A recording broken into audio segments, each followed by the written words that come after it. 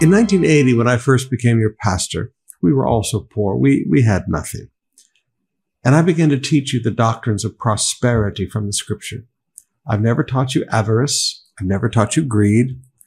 I've taught you hard work, discipline, planning, savings, sowing seed, honoring God with his tithe. I've taught you generosity to the poor. I've taught you generosity with your own family. I've taught you living a holy life. All of these things are components to a life that God blesses, that a life that prospers. Now, I will be the first to admit that there are people out there who take a few of the truths of the doctrines of prosperity and misuse them. But you know what? There are people that take a few of the truths of grace and misuse them. There are people who take a few of the truths of hell and misuse them. There are people who take a few of the truths about being born again and misuse them. Doctrines can be misused, or doctrines can be taught properly and bring great blessings to people's lives.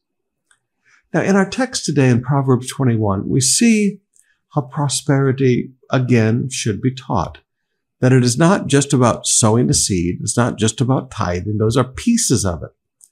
But there are other large pieces also of this doctrine.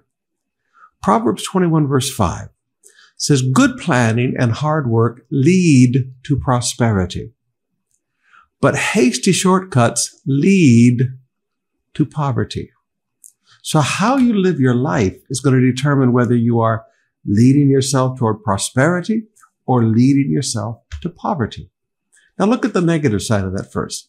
Hasty shortcuts lead to poverty. Hasty shortcuts. Too many mistakes are made. Not enough thinking goes in. Not enough getting wisdom from others and standing in the counsel of wise people. In a multitude of counselors, the Bible said there's safety. Hasty shortcuts lead to poverty. Never look for shortcuts in life. Never look for, okay, I want to do this, but I don't want to sacrifice and I don't want to pay the price. Hasty shortcuts always lead to poverty. In fact, how some people teach prosperity is what I would call a hasty shortcut. And it doesn't bring any blessing to their life. It just brings poverty to their life. But now on the other hand, look with me. Good planning leads to prosperity, and hard work leads to prosperity. Thinking through what you are doing, really sitting down and planning it out, making your plan in detail. How am I going to do this? How am I going to fund that? Who's going to do what? What are going to be my milestones? What is a proper speed to work at? What am I really trying to accomplish? Where do I want this to bring me? Proper planning, sitting down and planning through how to do something will lead you to prosperity. And hard work. Now, there are some people, they can make the most beautiful strategic plans. But you know what? They're lazy as can be. All they want to do is sit at a desk and make a plan. But making a plan requires something added to it. Good planning and hard work. It's not enough just to plan. And it's not enough just to work hard. You have to combine hard work and good planning. Now, combining hard work and planning is a beautiful truth. But look at the hard work now. We've talked about planning. Hard work. Not just work, hard work.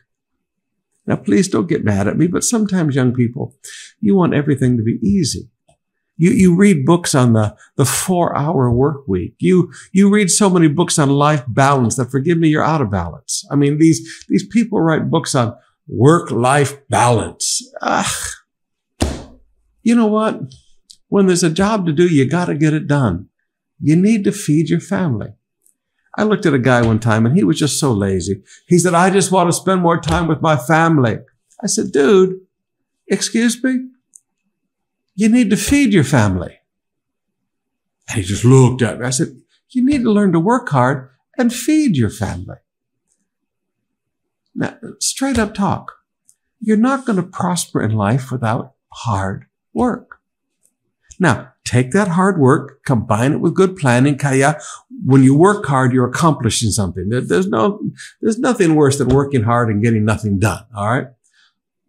Good planning. makes your work productive. Hard work makes the planning productive. Combine those two things together and watch it lead you to prosperity.